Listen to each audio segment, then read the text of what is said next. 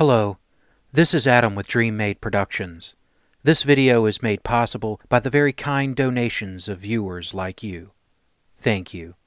If you are in a position to help this channel improve quality and grow, please visit my Patreon page at www.patreon.com/DreamMadeProductions, linked below. It is the 31st century, and mankind is once again at war. The battlefields of the future are dominated by huge robotic war machines known as battlemechs. Hello, this is Adam with Dream-Made Productions. When I started this channel, I had plans to produce all kinds of videos, from the battle reports to list videos, reviews, podcasts, and more. Real life got in the way, but I have not given up my hopes on bringing more content. Back in May, one of my very early channel supporters, James Ripley, requested a review of some gaming terrain. He was kind enough to even buy the terrain for the channel. Thank you, James. Sadly, my personal struggles with the U.S. Post Office and the U.S. Customs Office reared its ugly head. After months of missing mail requests and phone calls, I had given up all hope of actually getting the package when, out of the blue, a package arrived on my doorstep. So, I would like to sincerely thank James for his support. I would also like to thank the U.S. Postal Service and the U.S. Customs Office for making this kind of review possible. So, this is what I received through the mail. You should have seen the box that it originally came in. Now, I'm sorry for the kind of low quality of this review. I had originally completely recorded an entire thing of me opening the box, opening everything up, showing everything, and somehow all of that footage didn't transfer over from my recording device to my editing computer. Not exactly sure how or why that happened, but I'm sorry guys, I'll use what footage I do have. So, long story short, this is what I got. Now, I didn't think it would be fair to Hawk Wargames to give this a real review since, well, you know, the post office or customs lost it, then took 3 months or 4 months to find the game, the gaming terrain, then apparently played a soccer match with it before dropping it off on my doorstep. So I went ahead and opened the box, and I do have to say Hawk Wargames packaged their stuff well. The entire package was in the contents of the package was wrapped in bubble wrap, and I think that's what saved it.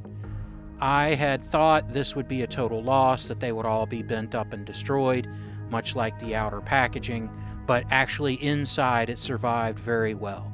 There were a few buildings that had little nicks in them or a little bent, but nothing that I couldn't fix. So originally in my video, I put some of them together, but since that was lost, I do have some video that I took with another device of what everything looked like. So, here we go. After I put all the buildings together and, you know, bent some stuff back into shape, it looks like all of the buildings came through in pretty good shape.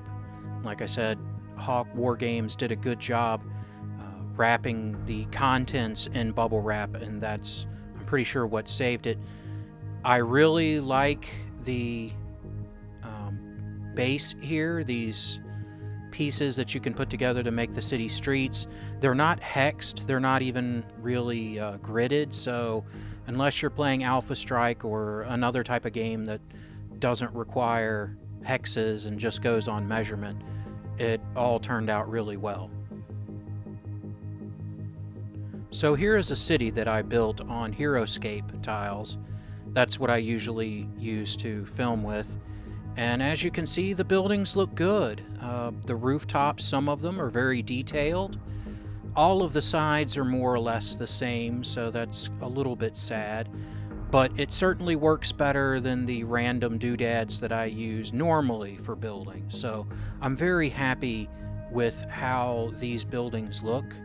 and I'm very happy with their quality. They are made out of some pretty decent cardstock. They're not cardboard, and they're certainly not plastic, so they won't last forever, especially if you're constantly folding them and unfolding them. But for the price, they're actually very, very nice.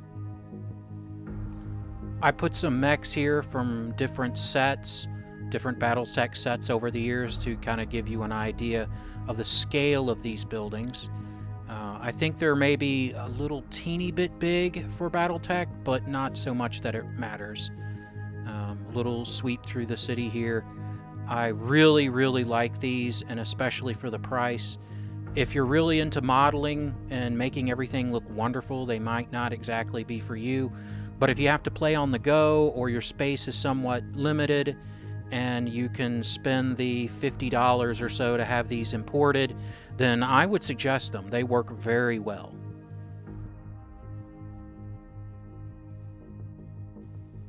Finally, I set up a city using their base tiles.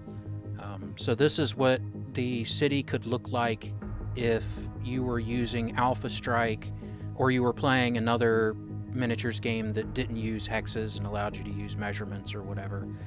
As you can see, it looks wonderful. They included, this is only part of the collection, they have twice this number of tiles, and there were buildings that wouldn't fit. My table wasn't big enough, so you could build quite the city, especially if you spaced the buildings out or included more little buildings or something else. This could be a very big play area. And like I said, for $50 for the price and how small, portable, and easily collapsible all this is to fit in a drawer or a cabinet or something, I was very, very impressed. And I am sorry that the footage that I took of actually opening the box, pulling everything out, putting the buildings together, and talking some just off the cuff that way didn't turn out. I've already, as you can see, opened everything, put everything together, and I've actually filmed a battle report using these new buildings, and it'll be up when the next battle report is up. So, Hawk, Wargames, Ruinscape, I highly recommend it.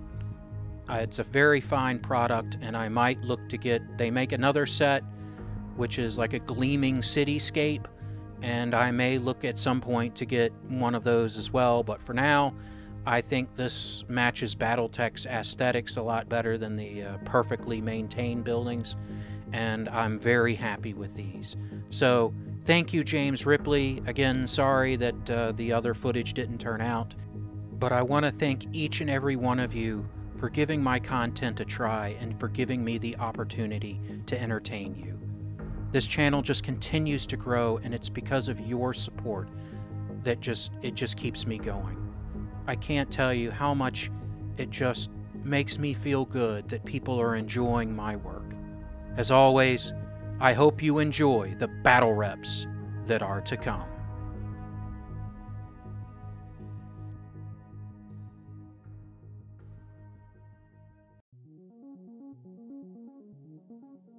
Hello, this is Adam with Dream Made Productions. Thank you for watching my content. It really means a lot that you have given me the chance to entertain you. If you would like to support the channel, please visit my Patreon at patreon.com/DreamMadeProductions, linked below.